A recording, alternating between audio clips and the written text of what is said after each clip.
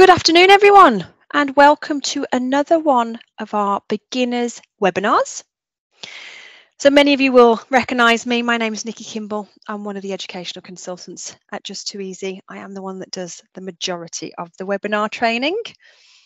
And today we're going to be looking at our advanced webinar. So this is the third in our series of beginners webinars. So as always, a bit of session housekeeping. We are scheduled to finish at 4:30, so it is an hour session. Of course, if you need to go earlier at any point, just feel free to head off.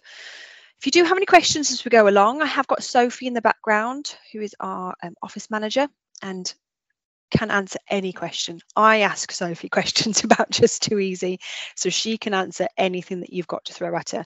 So just pop those in the chat and she will answer anything that you've got to ask.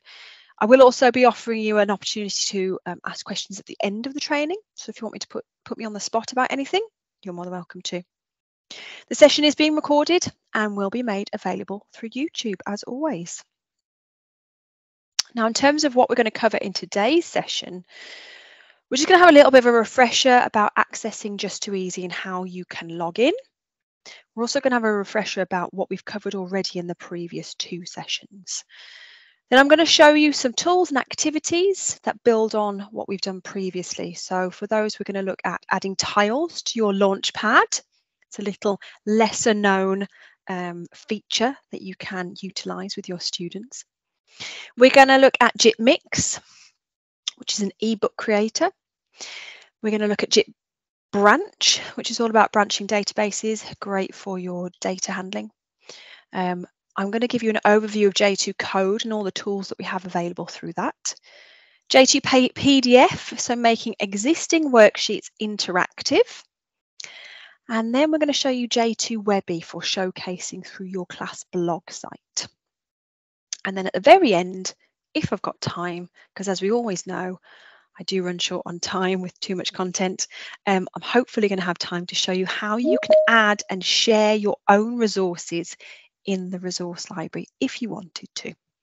And then Q&A session at the end, and of course I'm going to signpost you where you can go for any further support. Now, a quick refresher, hopefully you should be familiar, seeing as this is the third in this series of beginners sessions. You can access us through j2e.com, and that can be done through any device anywhere as long as you've got an internet connection and a browser. So when you log into j2e.com, this is the logging in page, and you would use the usual method. So I know I've got a lot of Scottish, Welsh and Northern Irish schools. So you all have your own button from j2e.com. So EA, that is for you C2K users. Hub, my Welsh users, and also for Glow or the Scottish schools, you've got your RM Unify button. If you've got any Londoners out there, we've also got LGFL, and of course we've got the manual school. So you just use the usual way of logging in. Okay. And then just to refresh what we've covered already in our previous webinar. So in our session 1, we looked at JIT Paint and Write, J2E5, sharing content with users, accessing pupil files, using the learning conversations for assessment for learning, Spell Blast, easy access to your QR code logins and your resource library. So that was in the beginner session 1. That was the introductory session. We did then look at, in our session 2, the teacher tools. So we looked at setting up teaching classes, J2 Stars, J2 Message, J2 Homework and Parent Portal. So if any of you have missed either of those sessions, they can be found via our YouTube channel. So that is in YouTube, and we are called Just2easy TV. So I think there's about 160 videos on there, but of course both those sessions are included in the webinars playlist. So you can have a look at those, they're available on demand. And of course this one is going to be recorded, and I should have that loaded up there by probably the end of tonight, early tomorrow morning. Okay. Right, let's get into it. So we're going to talk first of all about how we can create our own tiles. Now, this is really useful if maybe you've got a particular resource or a particular website that you want your students to view. I have lost many teaching hours trying to get children onto the right website that I want them to use, because they invariably add extra dots and extra hyphens and extra spaces, and it just all goes catastrophically wrong. So this is a way that you can create a really easy to use link that your students can click off their launchpad and they can open up a website that's external to j2e.com. Okay, so I've got my website that I want to use. So this is a lovely game on BBC Bite Size. It's all to do with geography. So I want my students to have a look at this or to have a go at this as part of their activities for the day. So what I'm going to do is, once I've logged into j2e.com, I'm on my launchpad, and you'll notice I've got this plus button here. So I'm going to click that plus button, and then I'm going to name my tile. So that could be the website name. It could be, you know, it might be, I don't know, homework for 6th of November 2023. It might be, I don't know, geography, reading, whatever you want to call that particular tile. And you'll be given a preview of that tile here on the left-hand side.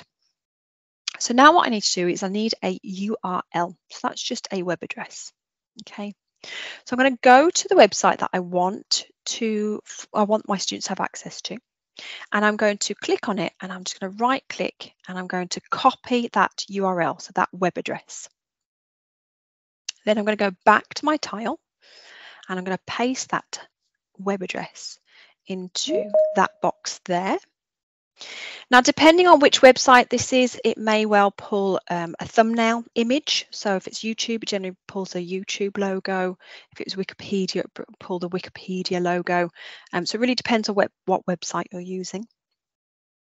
And that's it. That's all you really have to do. You can, of course, add some detail into this info box. You can add tags if you wanted to. It's all a bit technical.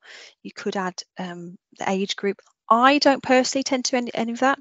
The only thing that I might consider doing is changing the color of my tile. So if this is something that you like and you think you would use frequently, you might want to start using the color coordination. You know, you might have yellow could be geography, red could be science, blue could be maths, so that they can see which tiles are which. And then we press plus. And you can see that has added that onto my launchpad as a link, essentially, is what it is. Now, as with everything in Just2easy, I've added that into my account. So if I want my students to be able to access that, I have to share it with them.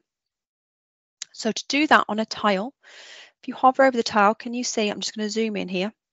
We've got this little person button here. So I'm going to click that. And then I've got my share box. So this will be the same as within your My Files. We can use this drop-down menu. And we've got the whole school if you wanted to. We've got our registration class, teaching classes if you've set them up, individual users. This might just be a resource that you want for 1 or 2 users or another teacher. And then you've got all classes in school. So I'm going to set that for my class, and they have access to that now immediately. So just to show you, if I go to my student account, now I've already logged in, so I'm going to have to refresh my page. But there you can see there is that BBC Bite Size. So my student can click on that, and it's going to take her straight to that game that I want her to play. It's probably going to be a bit noisy.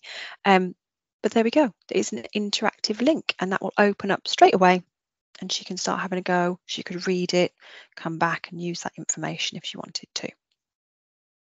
Now, if you have shared it with your students and you want to remove that permission, all you do is click on that little person button again, and just click that X, and that will remove that from your pupil's launchpad. If you want to delete that tile completely, so you want to delete it from yours and your student's launchpad, if you go to the I button, and there's a bin there, so we can delete that. So there you go. That is creating interactive tiles off the launchpad and sharing them with your students. Right, we're going to talk about JIT Mix now. JIT Mix is a brilliant tool. It's great for creating ebooks, and these are 2 contexts that you might want to consider. This one I actually looked at creating in our Maths Key Stage 1 webinar. Bit of a shameless plug, so you can have a look at that. And this one is a recount. So this is a shapes fact file. So great for your maths curriculum. This one is a Gruffalo recount. So just to show you what a mixed document looks like. Here we go. You have different page layouts. You can add content. So you can add any of the other 7 tools. So we could add a write page, a paint page, a turtle page, a chart page, pictogram, animate, or branch page. And I can turn the pages in my book. There we go. I've got a nice write page, a paint page, and I've also got an animation. So this is a recount of the Gruffalo with my mouse and my fox, retelling familiar lines in the story. So it will work with full interactivity of any of the other tools that you've used already. Okay, so that's just an idea for how you could use Mix. So it's great for creating ebooks. You can choose different page layouts. You can add JIT content. You can use the accessibility tools such as text-to-speech and word lists. You can save it, and you can also open it as view only. So to show you how I did that, I'm going to open up Mix, which is here, this lovely yellow tile. And Mix, JIT will always open up in Write initially, the first time that you load it. Mix is this last tab along the right. It's the kind of grey page. Okay, just to remind you that whenever you choose a different tool in the JIT toolkit, the page surround colour changes as well. Now, Mix is slightly different from the other tools in that it doesn't offer you a template to choose. It prompts you to choose a page layout or a play layout. It's a page layout. So you can see here I've got 4 different page layouts. So the first thing you need to do is choose a page layout. So you can click on any of these pages. I am going to stay with this one. And once you've done that, you can then choose a tool. So we've got 7 tools in JIT. You can see at the moment it's a blue page, so that means it's a paint page. So as I use these arrows, these will change colour. So we have turtle, chart, pictogram, animate, branch, write. So when you have a paint page, you can only create paintings with the text underneath. If you were to create a chart page, you could only create a chart with text underneath. So you have to think carefully about which tool you want to use on that page. But because this is my front page, I'm going to go for a painting and I'm going to go for my text underneath. So when you've chosen both, you then hit tick and that will load that page. So what we can do is we can paint straight onto this page. So we have looked at paint already. So you've got the full functionality of paint. So we could use our texture tool. I can use my fill tool. I can use my clip art libraries, the same as we have done in paint. There we go. Okay. Alternatively, instead of drawing straight onto it, if you've created something in paint, you can also click on this little load button here. I'm just going to zoom in so you can see. So if you or your students have created something in Paint, we can click on that load button and that's going to open up directly into your My Files. So this will load any Paint file that you've done. Okay, so if you're looking for a chart file here, you won't find it because you have to have chosen chart in when you're choosing the page layout, if you remember. Okay, so I can scroll through here and I can see these are all my paintings. So I'm going to choose one of those, but just to also show you, you've got access to shared files. So if someone shared a paint file with you, you'll find them here. And you've also got access to your pupil files. So this is a great way of creating pupil books. Okay, so it could be, you know, you're collating the best pieces of work that the students have done that year. It could be that you want to collate all 30 pieces of work in one file. And you could do that here. So we can click on any of these paint files that my pupils have created. I'm going to stick with my files. And I'm going to go for, it's a bit late for Halloween now, isn't it? Let's go for, let's just go for my woodland painting. There we go. So woodland animals. So I could be doing a woodland theme. So I can still paint on top of that if I wanted to. But when I click in this box at the bottom, that's my text box. So I can start typing. So woodland animals by Miss Kimball. There we go. And you'll notice on the left-hand side, I've got all my text tools that we would have in Write. So these should be fairly familiar. I can change my text size, my font, my text color. You've also got your word lists. So we can click on that word list. That will open up the word list for us. We can listen to any of these words. So I hover over them and I can use my speech bubble. Now. And that will say it back to me. Now, if you are using this on a touchscreen device like an iPad or a Surface Pro, it will work ever so slightly differently in that you click on that word once to hear it and twice to add it into your document. Whereas if you're using a laptop, you would hover over it and use the speech bubble to listen to it. But if I click on that word, it will add that into my document. So there we go. I've also got my text to speech in the right-hand corner. Woodland Animals by Miss Kimball. And that will tell me what the page says.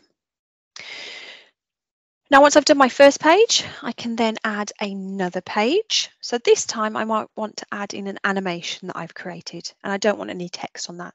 So I choose my page layout, and then I make sure that I choose a pink page because that is my animate page. And then I hit tick. So that now is going to let me create an animation. The other thing that you're probably wondering is how can I add in the backgrounds? If I click on that asterisk there, that will load that familiar template page where we can choose a background to start animating on if we wanted to. But again, I'm going to load a previously made animation. So I'm going to choose my load button here. And here we go. I've got some animations I can add in. So let's add in, let's go for the Gruffalo again. So there's my Gruffalo. And that will, of course, play same as it would have done if I just created it in Animate and saved it. And I can add as many pages as I want. So maybe this time I want to add in a chart or a pictogram. Let's go for a pictogram with some text along the right-hand side. Click tick. And of course, I can start adding in my pictogram. I can load a template using the asterisks, or I can use the load button. And let's have a look at what have I got. Let's go for mini beasts. So there's my mini beast pictogram that I've created. And I can click in this text box and I can start analysing that data. So I could say, we found more ants than snails, for example. Okay. And of course, I've got all the text functionality along the left-hand side. And then I would save that. So I'd say woodland animals mix. I can hit save, and that's going to save into my files. Of course, if my pupils were doing that and they hit save, that would then I'd be able to access that through the pupil files area. Now, just to show you the view only mode, if I go to my files, so I find that mixed document. Again, if this was a pupil file, I would open up the pupil files area and find that mixed document. This works in exactly the same way. If I hover over it, I've got the green circle. If I click on that, I've got this option to open in view mode. So if I click that, there is my view mode for my mixed document. So I can use my arrows. I can hit play. So any interactivity will still work, any sound recordings, and any bits of data. So there we go. That is mix. So we've looked at creating ebooks, choosing different page layouts, adding JIT content, using accessibility tools, saving and opening as view only. We're going to stick with JIT for a second and we're going to look at branch, so our branching databases. So this is great for your maths curriculum. I know in the English curriculum it's year 4. I think in the Northern Irish curriculum it is P5. And I'm not sure about the Scottish curriculum, I'm sorry. But I know in a lot of the curriculum, it revisits it later, further up the school, generally through the science curriculum. Okay, so these are 2 examples. We've got a very simple branching database. So this is just sorting mini beasts. My mind went completely blank then. I couldn't remember the word mini beasts. So this is sorting mini beasts, so very simple questions. This is a far more complex idea. This is a guess who game. So I would love, I keep saying this in every webinar that I showcase this to, I would love a school to do this with their students, for the students to take selfies and then to use questions to sort all the kids in class. So you could have lots and lots of bits of data here, and they use questions to sort all these people. So things like they've got curly hair, they've got brown eyes, have they got long hair, short hair, facial hair. So that's just an idea for you. So I'm going to show you JIT Branch. Again, found in JIT, opens up in right. Branch is this one. It's the sort of purple background. And the first thing it's going to ask you to do is to choose a template. Now, my personal preference is to have a blank template. I think that's my SEND teacher habits. I just like having a nice, simple, straight background, but you are more than welcome to choose a different background if you prefer. I'm going to choose blank. And then what you're going to do is you're going to choose the bits of data that you want to sort.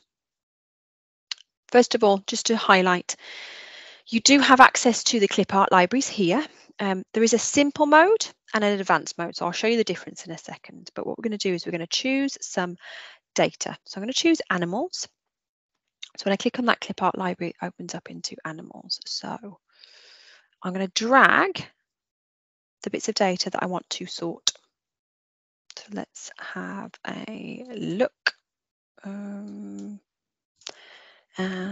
let's go for a sea creature. There we go. Now, if you add something by mistake, if you hover over it and just press bin, that will take that out of your branching database. Now, other things that you can add, that is in your clip art libraries. You've also got access to My Files, so anything that you've added into My Files. You've also got access to shared files, so anything that's been shared with you. Up here, you've also got a camera. So you could, that's how you would, if you were creating that Guess Who game that I was talking about earlier with your students, you could get them to take selfies or photos of each other. So you could use that. You've also got the search function. So if there's something that you can't find in the clip art, so for example, a dolphin, you can search for that and it will bring up lots of pictures that you can use. And you can also add in words. I'm not sure why you'd use words, but you could. So there we go. I've got my 4 bits of data. Now, just to show you the difference between the simple mode and the advanced mode. The simple mode, it is just the picture on its own.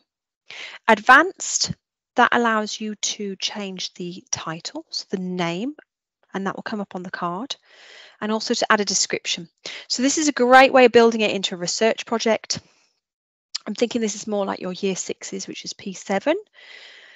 You could get them to research things like, I don't know, the weight of the animal, the lifespan, what they eat, where they live, favourite temperature, you know, that sort of thing. And they could then use that information in the description as part of the questioning. So it's a great way of making that into more of a sort of project as opposed to a one-off lesson. But for the purpose of today, I'm going to keep it simple. So once you've got your data, you then click sort, and we're going to say, can I fly? That is my sorting question. So we're going to drag the data that it applies to on the left and the data that it doesn't apply to on the right. Now, if you drag it into the wrong box, there we go. It's very easy to start that again. Hover over the data, use that recycle logo, and then just drag it back into the box that it should be. You can also record yourself, or you can get the children to record themselves saying that question. So that's a nice way of tying in some more digital skills. And then we click OK, and it's going to keep asking you the question. So do I live in the sea? Yes, nope, and no. And click OK. And we'll say, do I live in the desert? And go yes and no. And then we click OK. And there is our very simple branching database. Now you have the option to edit these questions. So maybe the question isn't written particularly well. Maybe you give some feedback to the students about their grammar, or maybe it needs to be a more in-depth question. They can use that little pen icon and they can rewrite that question. They can also re-record that question. And you can also do the same on the pictures. So then if we go to play, I'm going to choose this bird. No, let's go for the camel, for example. So can I fly? No. So we click on the thumbs down. Do I live in the sea? No. Do I live in the desert? Yes. And is that answer correct? Now, if they were thinking of something different, so you could say, no, that wasn't what I was thinking about. You can then add another item. So let's say yes. And that's going to take us back to that process. So now I have to think about something that lives in the desert.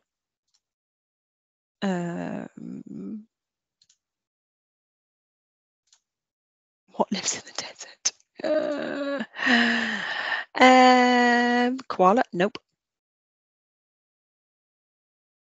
Right, for argument's sake, there we go, snake. We'll say okay. So then we have to have a question. So we could say, am I a reptile? And then we sort those questions again. And click OK. And that's added another branch onto our tree. So then you save. So I say animals, questions, and we click save. And that will save into our My Files. And of course, that grays out as it always does with JIT. So that is branching databases. So that was creating a branching database, using questions to sort the data, playing your database, adding additional data, and saving. Okay, so you can make that as simple or as complex as you want to.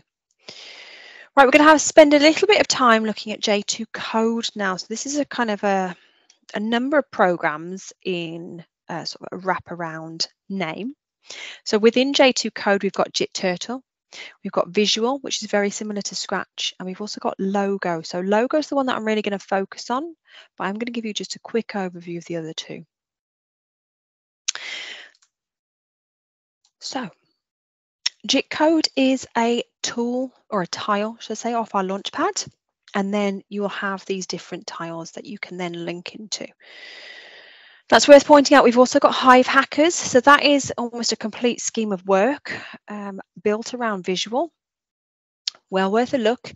It gets incrementally more difficult and it is loaded into the resource library. So it has lots of resources, lots of lesson plans, lots of example activities that you can do with the students. So well worth a look. It is a company separate to ourselves, but they do run sessions on Hive Hackers and they're brilliant. We've also got examples that you can have a look at. So we've got lots of examples if you wanted to get students to have a look at them. And sometimes it's easy for them to look at a complete one and pick it apart, see how it's been done, and then recreate their own. So they are there for you to have a look at. I'm going to have a look at JIT Turtle very quickly. So again, this is part of JIT. It's designed for the youngest learners. I would use this from reception, which is P1 and upwards. It's great for that exploratory level where they're just kind of, getting the handle of directional language and adding algorithms and manipulating that kind of code. We've got templates that they can use. Now, these are actual games in themselves. So we've got the Big Bad Wolf, Space, Desert Adventure, and they get incrementally more difficult. So you would start with the wolf and then go on. So let's have a look at Space, for example. So I've got my rocket, my sprite preloaded.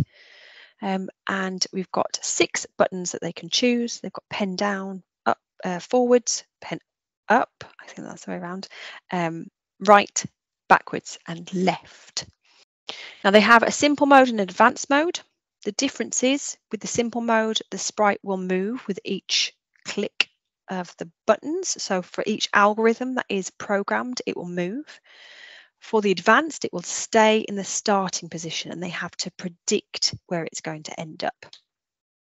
Okay, so it's great for that skills progression. You would use that simple mode when they're first exploring it and then maybe revisit it in sort of, year 1 or year 2, which is your P2 or P3, and make it a little bit more difficult.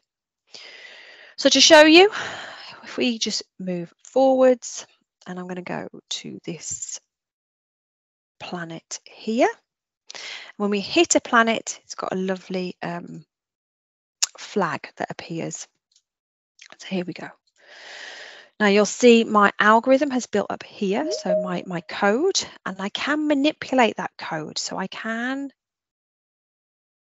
move these around and see what kind of effect it has on the outcome. So if we press play now, that's going to end up in a completely different place. It's gone horribly wrong. So there you go. Another idea that you could use is you could create this file and hit save, for example. So this is a bugged file. You know that it doesn't work. You could save this, share it with your students. So we can do that through our My Files using that green circle and click share. And you could get them to figure out where it's gone wrong and to correct that code. So that's a really nice activity to do with the students once they're familiar with, coding and moving all these around. So there you go. That is JIT Turtle. Well worth a look. Then we've got visual. This is very very similar to Scratch.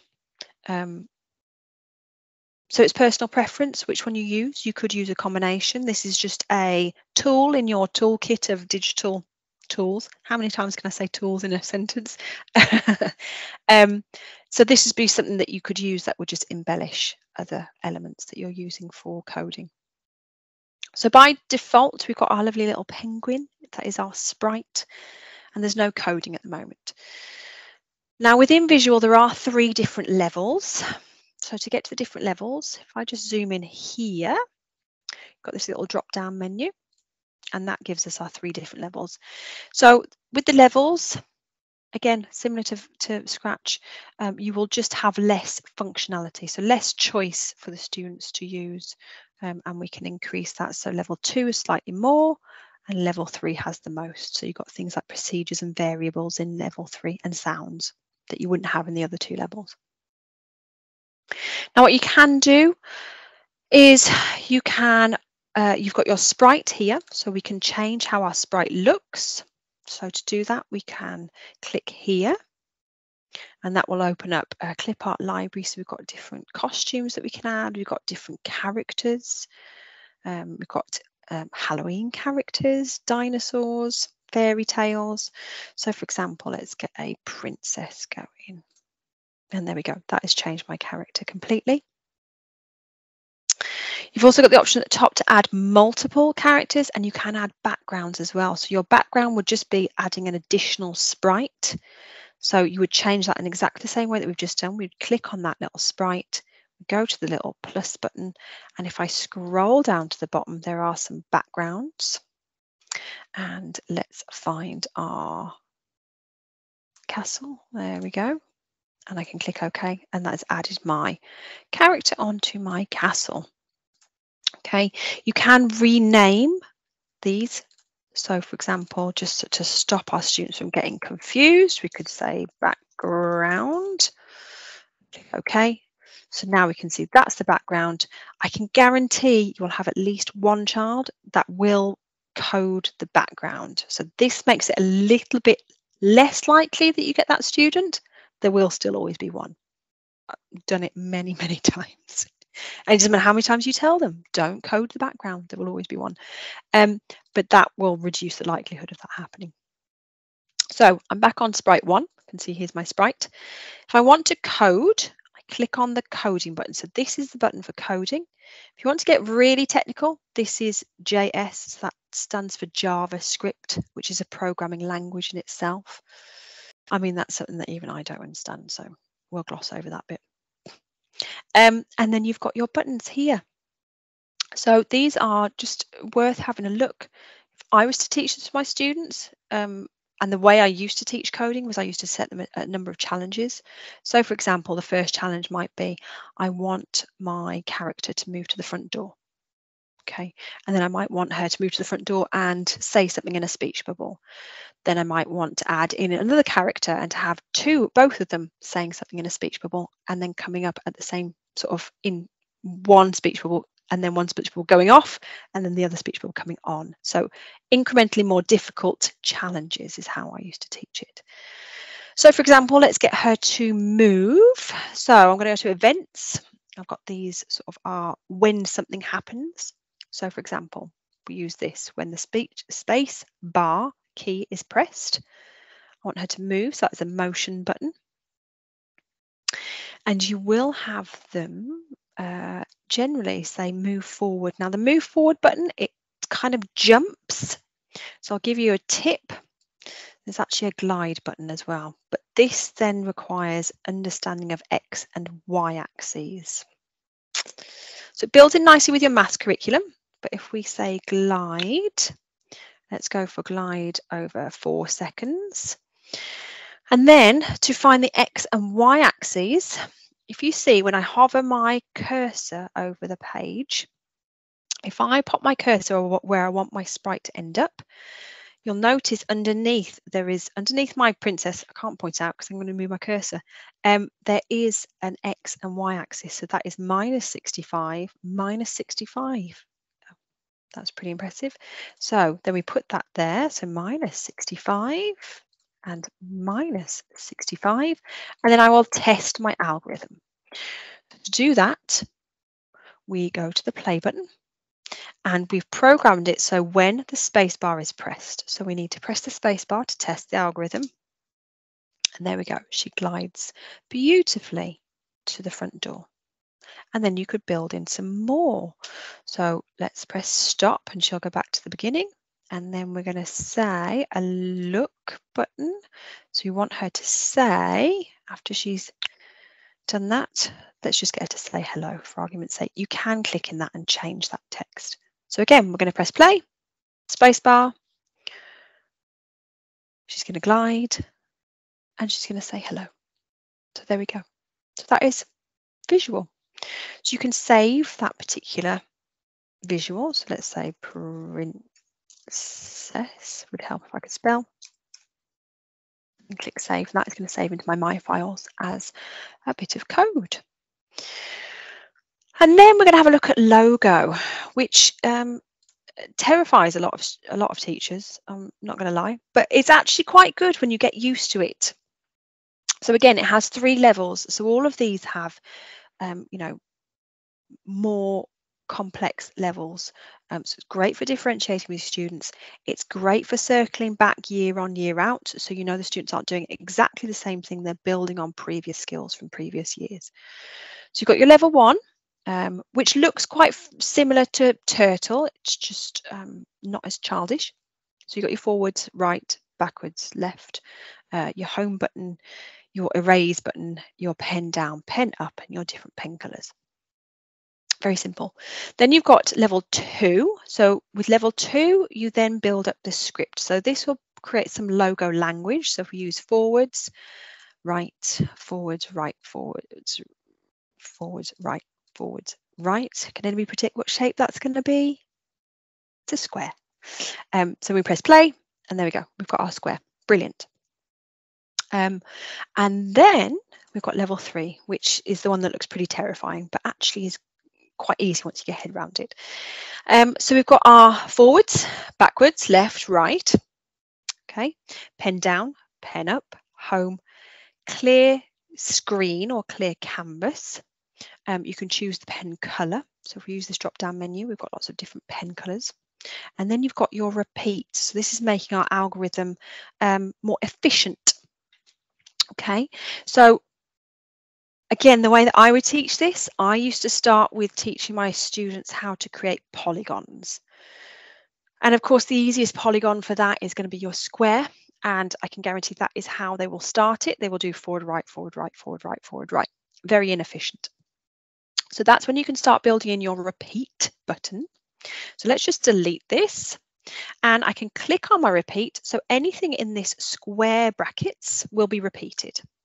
So of course we wanted forward, right, repeated 4 times. So we have to add forwards, right, and then we can click play and see if that ends up with the same outcome. So I'm going to clear that screen. So I'm going to use that little button there. Have we got the same shape? Yes, we have. Brilliant. So then you can start setting them more challenges and it builds into your maths curriculum. So you might want to get them to create a pentagon. Now, I always give them a clue. You want your turtle to go 360 degrees because you want it to end up where it started. So to do that, to figure out what this angle needs to be, if we have a think about how many sides and how many corners does a pentagon have, and of course it's 5. So that is 5. So if it needs to go back to the start, we have to divide 360 by 5, which is 75. Okay, so we're going to clear our canvas, press play, see if it's our pentagon, and there we go. So of course then you could set them more challenges. How do I create a hexagon? How do I create a octagon or a decahedron? I don't know. And for your really super challenging ones, you could get them to sort of create irregular polygons and shapes. Okay, so that's a really easy way to do that initially. And then another activity that I love getting the students to do is a spirograph. Showing my age. I'm not entirely sure that spirograph's still a thing, but it was when I was little. And I spent many days and days of my childhood creating spirographs. So this looks very complicated, but it's not really. So we've got clear screen at the top so that our turtle clears the screen before adding another shape. We've got pen up so that it doesn't draw. And then we've got repeat 25 times, forward, left, and then set X, Y. So that is a procedure. So we can use this turtle. So we've got some really nice procedures here. Setting the colour, pen down, and then it repeats all of those times. Okay. So you can have a play around with this. It's quite good fun. And just set the kids off having a little play and a practice. There are other things. So you've got your maths. I mean, I don't understand half of that stuff, so I'll just close that again. And your lists. I would say that's more key stage 3, definitely. But there we go. And that is logo programming language. So that is an actual programming language that is used. So that is J2 code. So let me just close some of these down. Okay, so we're going to move forwards to J2 PDF. Now this is a fantastic tool. It's built around J2E5, so it will look very similar because we have looked at J2E5 before. And what it does is it allows you to add existing worksheets as a background. Now, if you're anything like I was as a teacher, I had folders and folders and folders of photocopiable templates, which were PDFs that I would print out. The kids would have a go at those worksheets and then they'd stick them in a book. Job done. So this is the digital version of that. So it will save on your printing costs. It means you can always access these PDFs or these worksheets at any point. And you can also embellish those worksheets. So you can add things like sounds, text, pictures. You could add in word lists if you wanted to for the students that need that extra support. Videos, you can embed YouTube videos onto it, all sorts. You can then share those with your students and the students be able to edit it. So I'm going to show you how that's done. Okay, so just to show you, I've got this winter crossword. So I'm going to open this and show you, this is my PDF. So at the moment it's pretty useless. You know, there's not much I can do with this. I can't click anywhere. I can't add any text. So what I'm going to do is I'm going to open up J2 PDF, which is here. And then I'm going to open up that folder. Let's just move this. So I've got my PDF here. This is on my computer, on my hard drive. And I drag that onto that Dropbox there. And there we go. That has stitched that onto a J2E5 file now. And I can click anywhere on that page and I can start writing.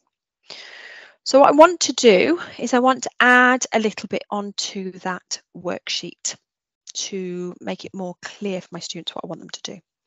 So I'm going to add some audio instructions. So to do that, I'm going to go up here to this button here, which is our multimedia tool. And I'm going to go to record sound. Now you can make these instructions or this soundbite as long as you want. I'm just going to make this very quick just to show you. So I'm going to click that record button. Can you complete this winter crossword? Have a look at how many letters the word is and then add that into the crossword. And there we go. I'm going to add that to the page. So I can click and that will layer that onto that page. When you've added an audio, you've also got some audio options. So we could have auto start. So as soon as they open that document, it plays. You've also got loop, so it just continuously plays. Not sure why you would have that, but it's an option. And you can set the volume as well, and you can name it.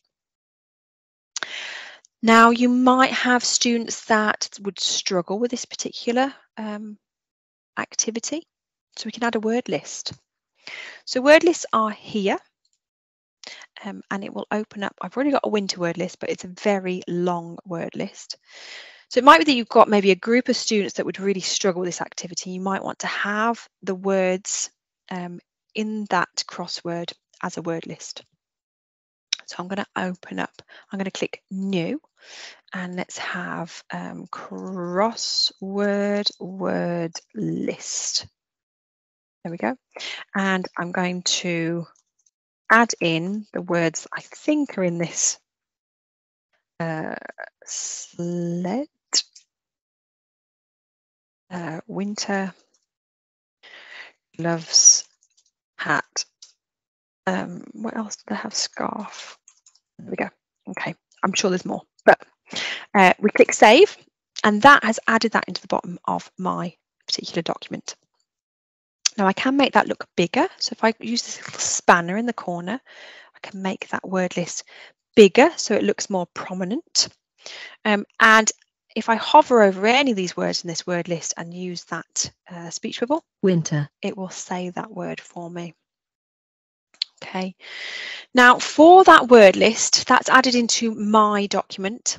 For my students to access it, I need to go to that little blue circle, and I need to share the word list. So I can share that if I use that drop down menu. I could share that with my whole class if I wanted all of them to access it. But the context that I have said is that I'm going to share this with my whole class as a document, but I might just have 2 or 3 users in, or 2 or 3 students in that class that need that word list at the bottom. So I'm going to share that just with them. So if I go to users, I'm going to share that with Lottie. That has added that. And I'm going to share that with Harry, for example. So I've got my 2 students that I need that extra, that bit of extra support. And there we go. Other things that I can do, I can add in pictures if I wanted to. So let's look for a winter picture. Make it a little bit more festive. So I can add that in. And I can lock images to the page or text. So I can click on that and I can click lock, and now that can't be moved by my students. And there we go. There's my PDF worksheet. So then for my students to access that worksheet, I will save that. So winter crossword, I think I might have used that. I don't want to overwrite that, so let's go for 2. Oh, let's go for 22. There we go. So that has saved that into my files. So remember, if I want my students to access anything that I've created, I have to share it. So I can do that through my files, but I've also got this button in J2E5 or J2 PDF that allows me to then share that with my students. So let's share that. Okay. So just to show you, this is Lottie. She's in my class. To access that worksheet that I've just set for her, she goes to the shared files area. She clicks list files, and there is that winter crossword, so she can have a go at that. If she goes to edit, there's that word list at the bottom. So she could have a look, right? A snowy season, number 9. Well, that is winter. So if I click winter, she can add that in there, hopefully make it a little bit bigger. Oh, so she might need to write each word, but she's got that as a reference. So she can click anywhere on that page, add it into the box. There we go. And she can delete that. And there we go. And she saves that. and her copy saves into her My Files. So just a little reminder, to access our pupils' content, we can go to Pupil Files. Lottie's in My Class 1. There's Lottie. And there's that winter crossword that she's just completed, or just started, should I say. So there you go. So that is J2 PDF. I'm just going to close some of these. So that's adding existing worksheets, embellishing the worksheets with sounds, text, pictures, or videos, sharing with the students, and then accessing worksheets edited by pupils via the Pupil Files area. Now we're going to talk about J2 Webby quickly. This is a preset class blog, not to be confused with J2 Bloggy. They're very badly named. We are in the process of rebranding them, but we have been in the process of rebranding them for about a year now, so it will be renamed fairly soon. So this offers you an opportunity to publish content that the students have created. Now this is visible through the parent portal. So some schools like it, some schools don't. If you don't like it, just don't use Webby, and nothing will be published onto your blog. It offers you an opportunity for students to have a wider audience for their writing and their content creation. Students can comment on each other's work, and it acts as a digital display board for your class. Now, before you get too worried, all content has to be reviewed by a teacher. So if a pupil pushes content to J2 Webby, a teacher has to authorize it first. Okay, so I'm going to show you how this process works, and I'm going to do that through my student account. So I'm in Lottie. So for example, let's choose something that she has created. So she's got this lovely Write document that she's created. There we go. So in every tool, there is this publish button. It's like a little globe. It's the Webby symbol. So she can push that. And because it's a pupil that's pushed it, it shall be given that sort of warning sign that a teacher has to approve it. And it will just wait in a holding area until it's been approved. So if I go to my teacher account now, that file will stay in my moderate area. So you have a moderate tile, which is here. Okay, and I can see I've got I've got 5 pieces of work from class 1 that are waiting moderation. So if I open that up, and it does it in a reverse order, I think, but there's that there's that piece of work that Lottie has pushed for publication. I can preview that, so that's going to show me what that looks like on my blog site. So it's not published yet, just gives me an idea of what it will look like. And then if I like it, I can press publish. If I don't like it, if it's not appropriate, if it's unfinished, maybe there's a pupil picture in there that you know that you can't have published. If you click bin, that just removes that submission. Doesn't remove the file, just that submission. If I hit publish, that now is on my blog site. So how do I access the blog site? That's done through J2 Webby, which is here. And then under blogs, there will be a blog per class. Now, these blogs are generated when a pupil pushes content. So if you are opening up Webby and you're thinking, there's no classes there, or my class isn't there, you just need to grab the nearest pupil's device and just get them to push publish on anything. And that will then auto-generate that class. So you can see here in my list, class 3 and class 6, they don't have a blog site because a pupil in class 3 or class 6 hasn't pushed any content. So if I go to class 1, there we go. There is Lottie's piece of work, so piece of writing, and I can scroll through. So Pierre's pushed some content. Me as a teacher, I've pushed content. There's some test files. There's some animations and newspaper articles, all sorts. So it's a really nice way of creating that digital display board of best pieces of work for your students. As I said, this is visible by parents if you are using the parent portal. So it's worth having a think about how you are going to use this blog site. Just be mindful that all parents will be able to see all of the content on J2 Webby. Okay, so that is J2 Webby. And finally, I'm just going to have a quick chat about adding resources in the library, and then we'll have a look at questions if anybody's got any. So we have looked at the library in previous sessions. So this is full of teacher-made content. It's off your launchpad. It will open up into the community. So this is where we're able to search for things. So for example, we've added a huge amount of maths resources recently, and you can open up these these resources. And if you like them, if you open them up, I don't know why that's showing us that. Let's go for one that's a bit nicer. This one, number 1. You can like it, you can share it with your students, or you can set it as homework. However, this is something that we haven't looked at, is the My Resources area. Now, as a team, we create 99% of the content, but we are really encouraging teachers to have a think about publishing content that they're making with your students. So you can do that by clicking on this Add a Resource. And there are some required bits of information. So obviously you need to name your activity. You need to choose an age. That doesn't just have to be one. You can choose multiple ages.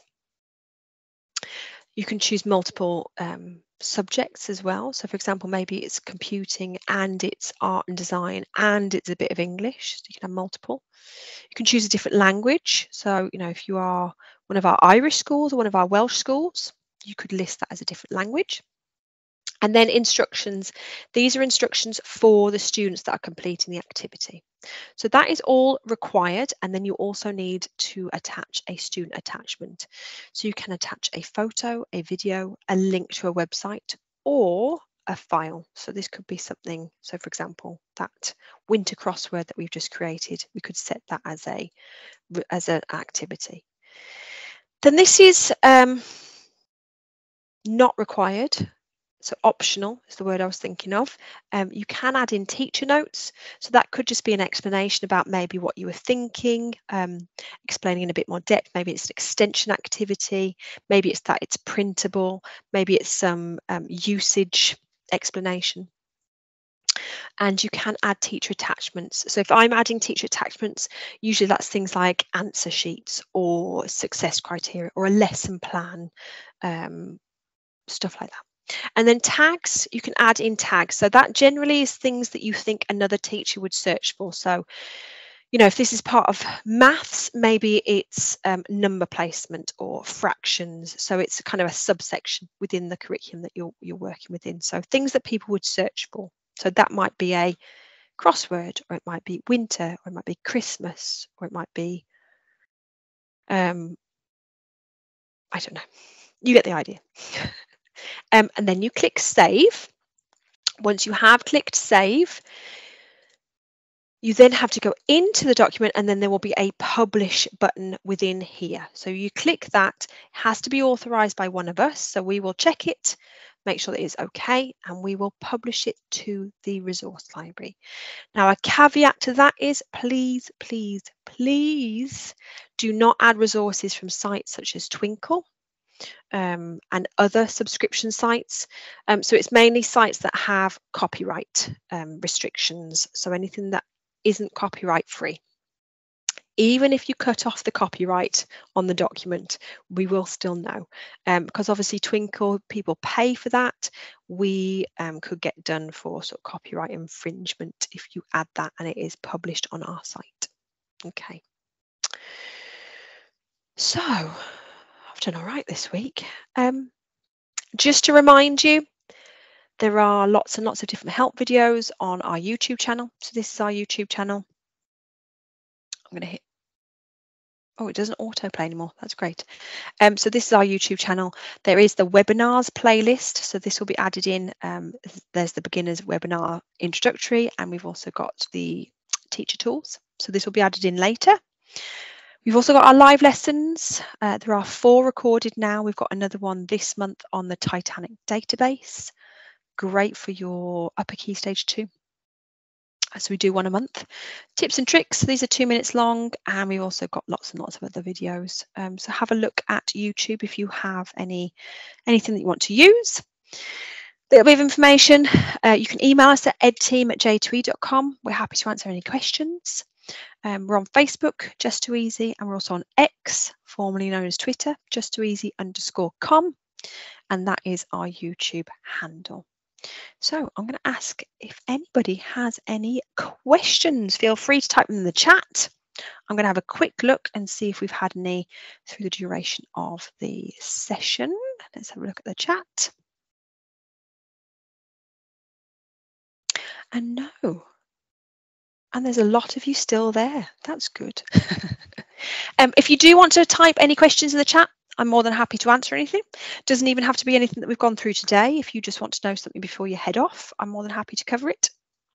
And of course, if not, if you want to head off, thank you so much for giving up your precious time.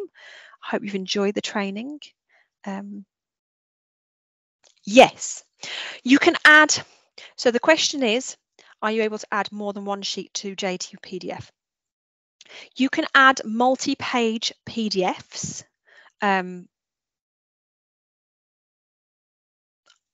trying to think, actually, Sophie might be able to answer. I think you can only add one PDF, but it can be a multi-page PDF. So just to give you an idea, I do have, you can also open anything that's already in your My File. So let me have a look and see if I've got a, there we go, Sats paper. So this is obviously a very big PDF. So if I click that and click add, it takes a little longer, but this now has multiple pages. So I can flick the page. You can see here I've got this multi-page tool here, so that shows me all my pages. I can delete pages out of that PDF. So that one, don't want the instructions. I can click on that arrow and click delete, and that's going to take that whole page away. So it could be for this Sats paper, for example, you just want them to do the first, I don't know, 10 pages. You would have to delete each page that you don't want them to do, but you could do that, and then you would save that.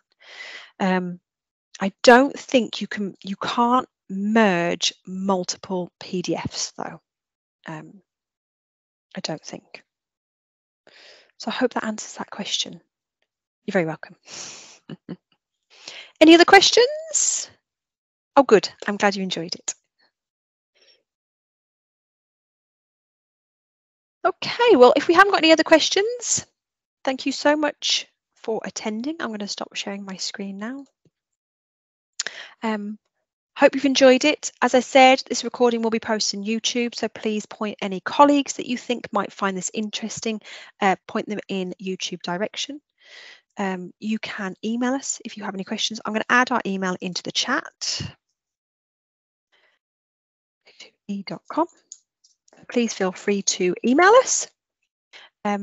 And we hope to see you for more sessions soon. There are lots more sessions. This is the last in the beginners series, so we will be redoing this series of 3. But we do have more sessions on the tool specific sessions for the intermediates, and also the advanced ones that links it into the curriculum. That is all available at just2easy.com/training. You can merge multiple PDFs. There you go. I knew you'd come back and say something like that. You just load them within J2E instead of going through the PDF uploader. You can add multiple PDFs to one document. There we go. Okay, brilliant. So in J2 PDF, there is a load button. So you can load multiple PDFs to stitch them together to make one bigger file. So there we go. Even I've learned something new today. Thanks, Soph. So yes, join us for more training. You can book your places there at just2easy.com/training. We hope to see you on more training soon. So I'm going to say thank you and good night.